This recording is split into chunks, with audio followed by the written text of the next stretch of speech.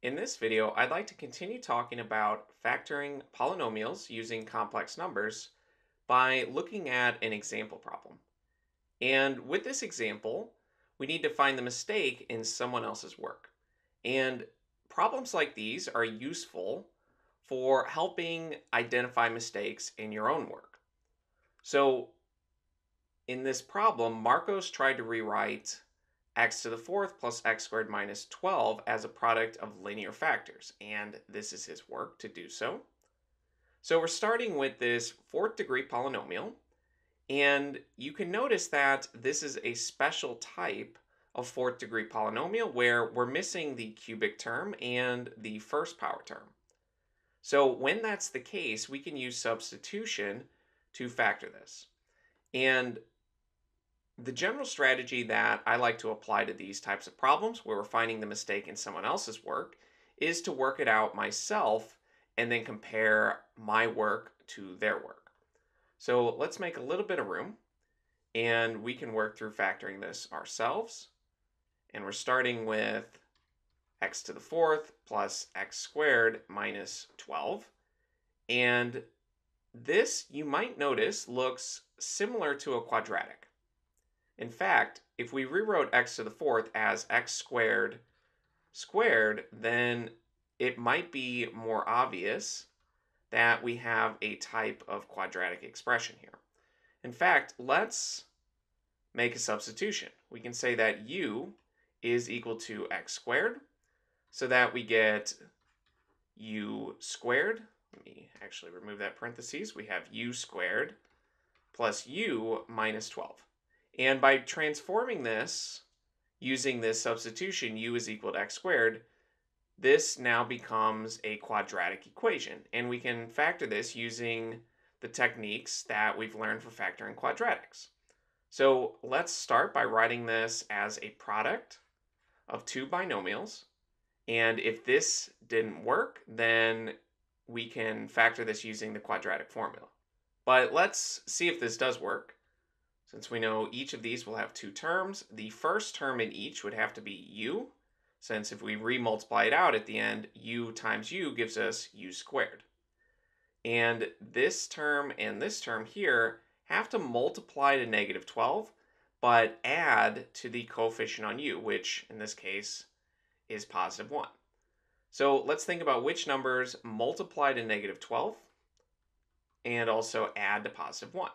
We could have minus 1 and 12, minus 12 and 1. We could have minus 3 and 4, or minus 4 and 3.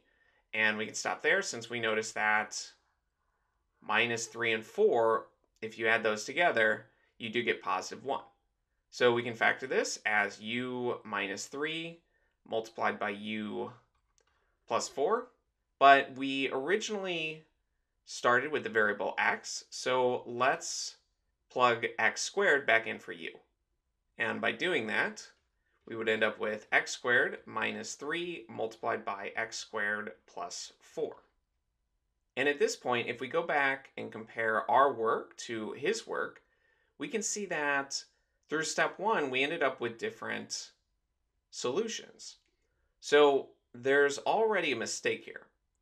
In fact, notice that compared to our work, the signs are switched here. We had x squared minus 3 and x squared plus 4. And an alternate strategy, rather than working it out yourself, is that at each stage, you can just re-multiply this back out and make sure that you get back the original expression.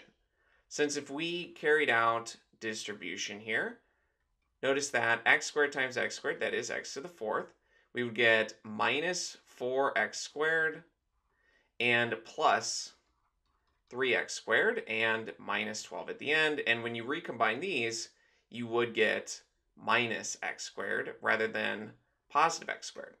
So it looks like the answer to our question here, where did he make the mistake, is in step 1. Now, if we wanted to, we can actually factor this further, just like he tried to do here, but he did it with this mistake in mind, so his final answer will be incorrect. But let's actually continue this so that we can factor this as a product of linear factors, where essentially we have x to the first power in each of these. And the key idea is to recognize that we have a difference of squares here and a sum of squares here. So remember the formula for a difference of squares. If we have a squared minus b squared, we can factor this as a product of two binomials, where we have the first term minus the second term, ignoring the squares, and then the first term plus the second term.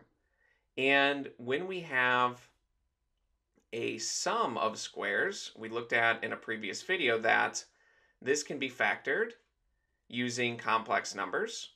In fact, we can rewrite this as minus negative b squared, and just remember that since I is the square root of minus 1, I squared is negative 1.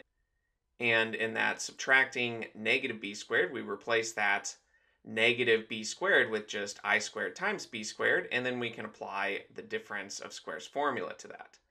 But the result that we get is we get the first one minus I times by the second one, now ignoring the squares, and the first one plus I times the second one, again ignoring those squares. So let's apply both of these formulas and we can further factor these. And since 3 is not a perfect square, we could rewrite this as x squared minus the square root of 3 squared, since when we simplify this, square root and square cancel and we get minus 3. And over here we have x squared plus 2 squared. So plugging everything into these formulas, we would get here just x minus root 3 multiplied by x plus root 3. And over here, we will now have imaginary numbers.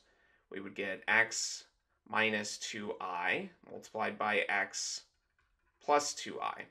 And to verify this, to make sure that we factored everything correctly, we can just re-multiply everything out. So pair them off, and then use distribution to actually multiply them out. You would do the same thing here, and you would end up with what we started with, these right here, and then of course you can multiply those back out to end up with the original fourth degree expression.